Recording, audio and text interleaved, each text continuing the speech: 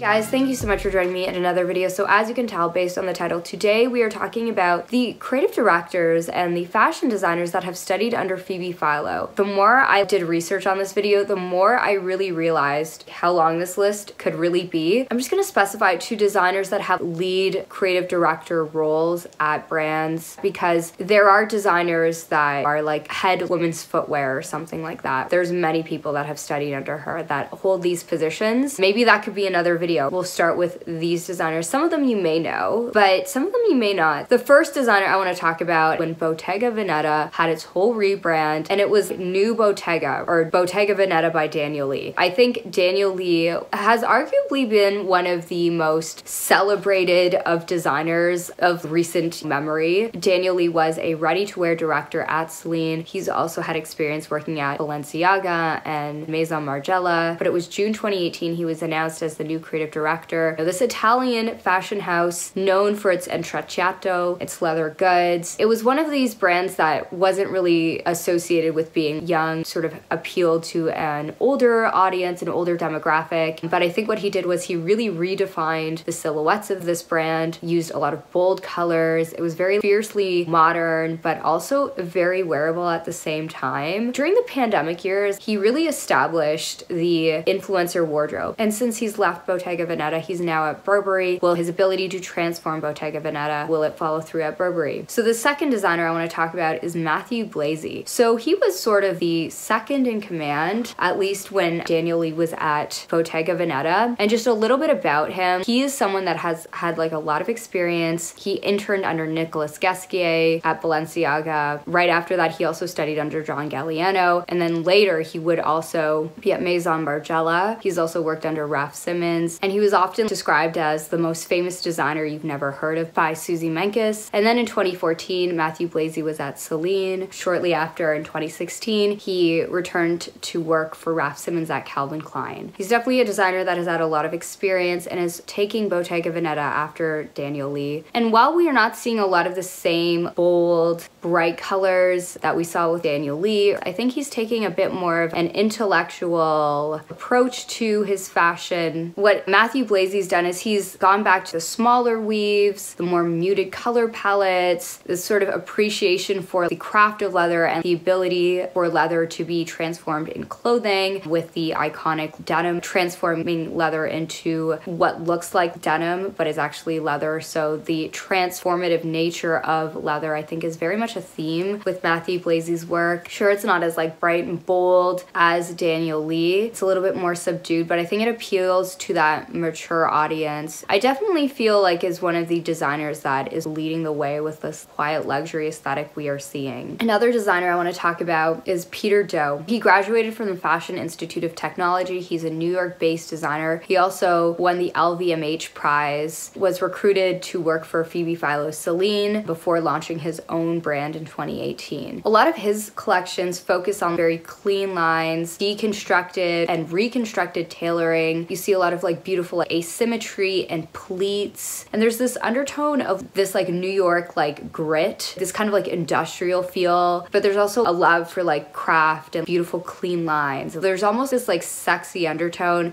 I don't know if it's like sexy is the right word, but there's almost this like powerful undertone to a lot of his works, but there's also elegance at the same time. And it was recently announced that he would be now taking over Helmut Lang as the creative director there as well. Definitely a young designer to watch. I'm definitely interested in following his work. The next designer I want to talk about is Nadège Vanhée-Cybulski. I do apologize if I mispronounced this name, but she's a French fashion designer and who is currently the creative director at Hermès. And she's someone that studied at the Royal Academy of Fine Arts in Antwerp. She was a design director at the Row and also worked at Celine under Phoebe Philo, as well as Maison Margiela. And while like Hermès is not a brand I necessarily look at the ready-to-wear first, like I think it's like we all know of it as this brand that is known for its leather goods, its handbags, but like let's be real guys, like to get offered a lot of these things you have to buy from every category. So it is something that people actually do buy to get offered bags, considering the fact that she's also worked at Margiela. You know, Margiela himself was a creative director at Hermès, but she's also worked under Phoebe Philo Celine. I think her background is very much on brand for Hermès. There's something very like practical, but also like this this emphasis on very expensive materials, cashmere, and beautiful silks. And I found this quote from the CEO, Axel Dumas, when discussing her appointment. We discussed the creative process and Plato's cave, but I knew I wanted to work with her as she had three important qualities: a real appreciation and understanding for craftsmanship, which is paramount for me because I like to talk shoulders and buttonholes. She had a modern and empowering vision for women, and she was able to work in a collaborative, creative environment. So the next designer I want to talk about is probably a designer you may or may not know of. It's the designer Rock. He's a Korean-American designer who grew up in Austin, Texas, but is now based in London. He was actually recruited to work at Celine in 2010 after he won the L'Oreal Professional Creative Award when he was at Central St. Martin's for his master's graduate collection. Rock Hwang spent 3 years working for Phoebe Philo, and he says this about working with her: Phoebe really helped me to define how to cut or fit a garment and taught me to perfect everything I make. That has been a real life-changing experience for me. And then in 2013, he started working out on his own. He was a freelance designer. He's also worked for Chloe and Louis Vuitton before establishing his own label in 2016. He was also an LVMH finalist in 2018 and took home a special prize. Another brand I want to talk about is Huaidon Editions. So this is led by a duo, Leah Dickley and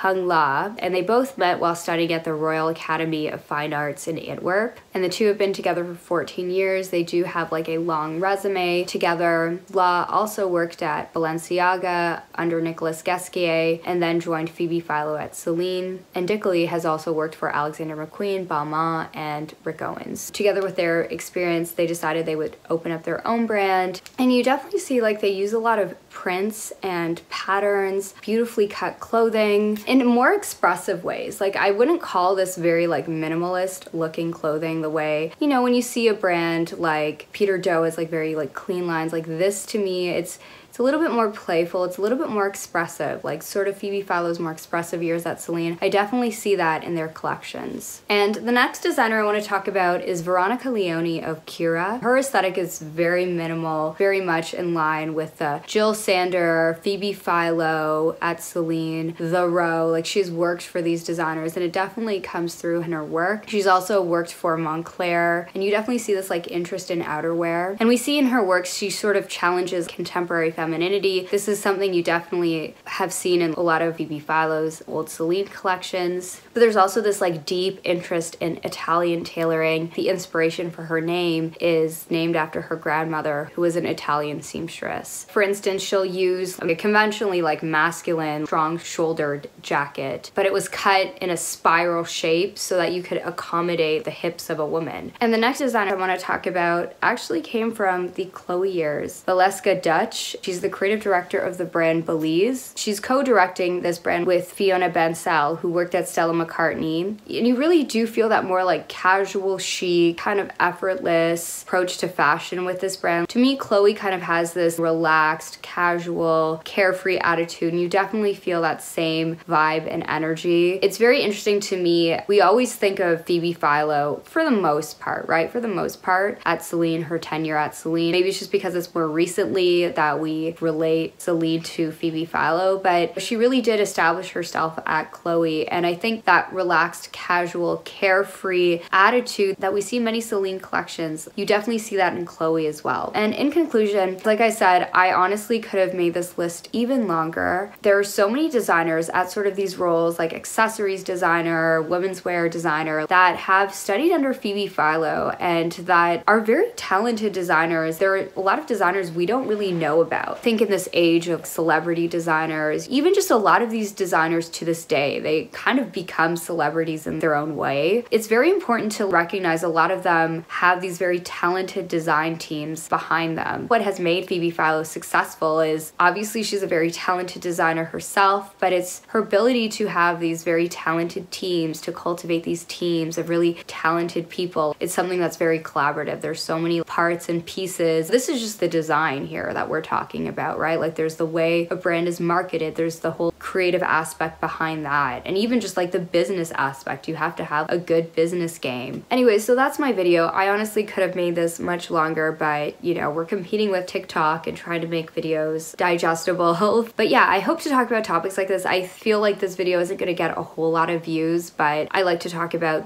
this kind of content anyways. Thank you so much for joining, and I really appreciate you watching, and I hope to see you in the next one. Bye.